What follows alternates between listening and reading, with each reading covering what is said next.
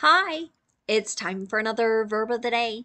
Today's verb is accrue. Let's take a look at some of the definitions or ways that we use this verb. The first two definitions of accrue are very much related. The first being that someone is receiving money or benefits in some regular or increasing amounts over time. And our second definition is kind of the person who is or the entity who is accumulating money or benefits. So kind of think of those building up. This particular verb has been used in a reading passage that I've been using in one of my classes the last few days. And the way this verb gets used is to mean someone is building up credits towards a certificate. So that would be that receiving benefits definition here. A third way you might hear accrue used is to mean to come about as a natural growth or the result of some action. So with this particular definition, my mind goes to literature, and I feel like I've read authors use phrases like a character or person had accrued wisdom or knowledge. So as kind of the process of learning and growing, living life, they they have this result, knowledge. A fourth way you might hear the verb accrue used is very specific to the field of accounting. So that definition is to make a charge at the end of some financial period for work that has been done but hasn't been invoiced, or the company hasn't paid an expense yet, but they know they owe someone else money in the future. As we look at some related words, I'll connect that as well. So you might hear this verb used if you're working in accounting and finance at a more regular interval, and it's going to tie back to this fourth definition. You should know the verb accrue is a regular verb. To make the progressive form of this verb, we need to drop the E and add ing to form accruing. The past tense and participle forms of this verb can be made by just adding the letter D, since this verb already ends in an E. Our base verb, accrue, oo, ends in a vowel sound, and vowel sounds are always voiced sounds. So our past tense ending is just going to make a D sound. It should sound like this: accrued, accrued. Okay. Now, there aren't any phrasal verbs that we need to study, so that's going to allow us to focus on our verb tense practice today. We're going to focus on the present perfect and the future perfect. Let's start with the present perfect. We use this verb tense to talk about an action that started in the past and continues into the present, but we also use it to describe an action that occurred at some unknown point in the past. To make the present perfect, I need two parts. I need to use have or has. That's going to be dependent on what my subject is. And then I'm going to use the participle form of the verb. Let's take a look at an affirmative example. He has accrued 4 years of service at the organization through 3 departments. Okay? So this sentence is going to kind of tie back to those first two definitions we looked at. So accumulating, building up. Here's something that's increasing in time, and that is how long he has served an organization. Now, if I want to make a negative present perfect sentence, my structure is going to be to start with my subject and then have or has, depending on what that subject is, then not, and then the participle form of the verb. You can see that in the example. They haven't accrued many wins this season, but they are gaining a lot of experience. So I saw a sentence very similar to this in connection to sports. So it was referencing some individual tennis players on a high school team. And so collectively, they were not accumulating or building up a lot of wins, but this person was trying to find the positive to it. They were getting experience. If I want to make a yes or no question in the present perfect, I'm going to start with have or has. Then I'm going to have my subject and then the participle form of the verb. You can see that here. Has the debt accrued a lot of interest? Okay.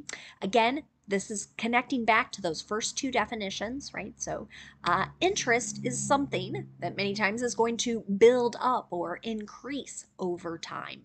It's pretty common to hear this verb used in connection to interest on loans and other kind of similar financial arrangements. Now let's talk about the future perfect. This isn't a verb tense that I practice often in my videos, but I thought it might work well here. So it's really common for us to use the future perfect when we're noting that some action is going to be completed at some point in the future. Okay? To make the future perfect, my structure is going to be to start with my subject, then I'm going to use will, then have, and then the participle form. Okay? And I want to note, no matter what the subject is, the structure is will, have, and then the participle. So we're not using has here in the future perfect. Here's an example sentence. By age 50, she will have accrued $500,000 in retirement savings. So here we have some point in the future, and we know she will have accumulated or saved this particular amount of money. Now, if you want to make a negative future perfect sentence, our structure here is going to be to use will, then not, then have, and then our participle form of the verb. Here's another example. You won't have accrued much credit card debt before starting the new job. Okay? So here, someone maybe has a certain start date in mind into the future here, and someone else maybe is reviewing their financial records, they're planning their spending, and noting you will not have accumulated a lot of debt by that point in the future. If you want to make a yes or no question in the future perfect, we're going to start with will, then we're going to have our subject, then have, and then the participle. Here's another example. Will he have accrued enough PTO by September to take vacation? Okay. So here we have that point in time in the future, the month of September. And another way you hear this verb accrue used is in connection to paid time off or vacation days. At some companies, you will earn a number of vacation hours that per pay period, right? And so here we're kind of wondering, will enough have been saved or accumulated so that that person can take a vacation in the future?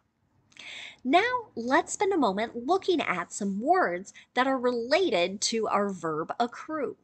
The first word we're going to look at is the noun accrual. This can have a couple meanings. One is just to refer to that accumulation or the increase of payments or benefits over a period of time. An example of this might be, the accrual of interest on student loans has been paused through August 31st. So for many people, interest continues to build up on their student loans, but we've had a bit of a pause due to the pandemic and the financial problems that it caused for millions of people. And so that's what this sentence is referencing, kind of this normal increase has been paused or stopped for a certain period of time.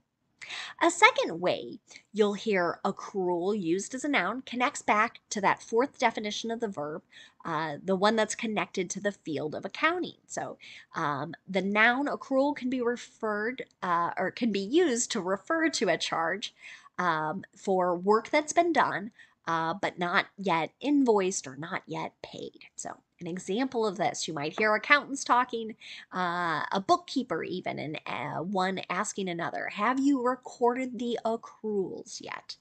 So the here is helping us see or maybe note that we're using this particular word as a noun in the sentence.